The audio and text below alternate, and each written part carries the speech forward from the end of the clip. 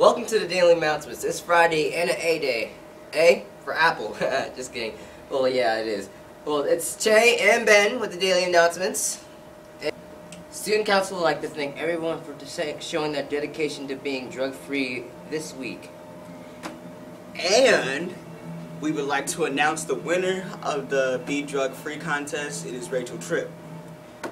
She did an outstanding job. Good job. What's up, Rachel? Nice job. See your winning poster out in the front lobby, as well as the second place winning poster, Remedy Boyd. You did awesome. This was the Daily Announcement with Che and Ben. Enjoy your Friday and have a happy weekend. Later. Woo.